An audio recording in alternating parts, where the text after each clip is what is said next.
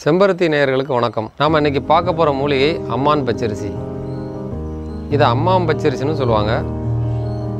இதுக்கு சித்திரப்பாலாடன்னு வேறு ஒரு பேர் உண்டு. பொதுவாக இந்த மூலிகை நிறைய நோய்களுக்கு நம்ம நல்ல மருந்து. பொருளை தொடங்கி காலாணி வரைக்கும் நிறைய பிரச்சனைகளுக்கு இந்த அம்மான் பச்சரிசி நல்ல மருந்து. இதை உடைச்சா பால் வரும். இந்த இடத்துல தெரியுதா? இதை போட்டு வந்தாலே அந்த பிரச்சனைகள்லாம் சரியாயிடும். காலப்போக்கில் அதெல்லாம் இருந்த இடம் தெரியாமல் காணாமல் போயிடும். முழு செடியையும் அரைச்சி 10 போட்டாலும் பிரச்சனை சரியாயிடும். 10 வருஷத்துக்கு முன்னாடி எனக்கு காலாணி வந்துச்சு. அப்போ இந்த அம்மான் பச்சரிசி செடியோட பாலை மட்டுமே போட்டு அதை நான் சரி பண்ணிட்டேன். காலாணியில் கஷ்டப்படுறவங்க என்னென்னவோ மருந்து போட்டும் சரியாகலைன்னு சொல்லுவாங்க. எந்த செலவும் செய்யாமல் இந்த அம்மான் பச்சரிசி செடியை மட்டுமே பயன்படுத்தி சரி பண்ணிடலாம். இதை போடுறதால வலியோ அரிப்போ நமைச்சலோ வராது. சேத்து புண்ணால் கஷ்டப்படுறவங்க, வாய்ப்புண்ணால் அவதிப்படுறவங்க, நகைக்கண்களில் புண் வந்து கஷ்டப்படுறவங்களும் இந்த அம்மான் பச்சரிசி செடியை அரைச்சி போட்டு பலன் பெறலாம். உடல் சூடு அதிகரிக்கிறதால உடல் எரிச்சல், நமைச்சல் வரும். பெண்களுக்கு உடல் சூடு மட்டும் இல்லாமல் வேறு சில காரணங்களால் வெள்ளைப்படுதல் பிரச்சனை வரும். இதுக்கு அம்மான் பச்சரிசி அருமையான மருந்து.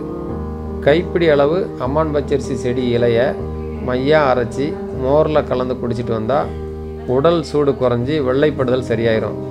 இது மட்டும் இல்லாமல் உள்ளுறுப்புகளை புண்ணு வந்து அவதிப்படுறவங்க இந்த அம்மான் பச்சரிசி இலையை சாப்பிட்டு பலன் பெறலாம். குழந்தை பெற்ற பெண்களை சில பேருக்கு தாய்ப்பால் அதிகமாக சுரக்காததால் அவங்க குழந்தைக்கு பால் கொடுக்க முடியாமல் ரொம்ப சிரமப்படுவாங்க.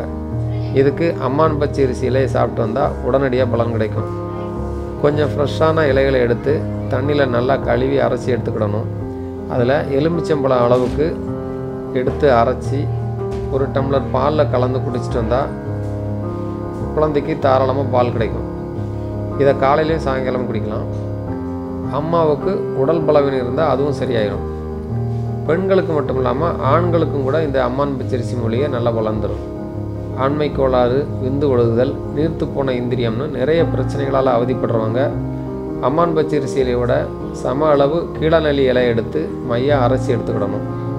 கோழிக்காய் அளவுக்கு எடுத்து 1 டம்ளர் எருமை தயிரோடு சேர்த்து காலையில் எழுந்து சேர்த்து சாப்பிட்றணும். தொடர்ந்து 15 நாள் சாப்பிட்டு வந்தால் நல்ல தீர்வு கிடைக்கும். இந்த கீரையோட பாசிப்பருப்பையும் சேர்த்து கடைஞ்சி சாப்பிட்லாம். அடுத்ததாக குழந்தைங்களுக்கும் கூட அம்மான் பச்சரிசி நல்ல பலன் தரும். வயிற்றில் பூச்சி இருக்கிறதால மெலிஞ்சு போய் நோஞ்சா மாதிரி இருப்பாங்க. எதையும் சாப்பிட பிடிக்காது குழந்தைங்களுக்கு. அப்படிப்பட்ட குழந்தைங்களுக்கு அம்மான் பச்சரிசியில் 5 கிராம் அளவு எடுத்து அரைச்சி சாப்பிட கொடுத்தா சரியாயிடும். கூடவே மலச்சிக்கல் பிரச்சனையும் சரியாயிடும். 10 கிராம் அம்மான் பச்சரிசி இலையை அரைச்சி பால், பனங்கள் கண்டு சேர்த்து குடிச்சிட்டு வந்தால் உடல் பலம் அதிகரிக்கும். உடல் பலவீனமானவங்க இதை அடிக்கடி சாப்பிட்டு வந்தால் நல்ல பலன் தரும். இவ்வளவும் செய்யக்கூடிய அம்மான் பச்சரிசியில் டெங்கு காய்ச்சலை கூட கட்டுப்படுத்துதுன்னா பார்த்துக்கோங்க. இதை நான் சொல்லலை, பிலிப்பைன்ஸ் நாட்டு அறிவியல் அறிஞர்கள் கண்டுபிடிச்சிருக்காங்க. இதோட இலையில் 10 கிராம் அளவு எடுத்து 1 லிட்டர் தண்ணியில் போட்டு 10 நிமிஷம் நல்லா கொதிக்க வச்சு எடுக்கணும்.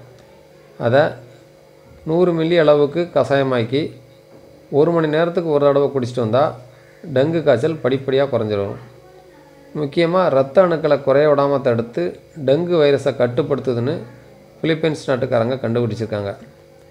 நம்ம ஊரில் வயல் வரப்புகளையும் சாலையோரங்கள்லையும் பிளாட்ஃபார்ம், பூங்காக்களையும் வளர்ந்து கிடக்கக்கூடிய இந்த அம்மான் பச்சரிசி இலையை பயன்படுத்தி நமக்கு வரக்கூடிய பல நோய்களை விரட்ட முடியும்.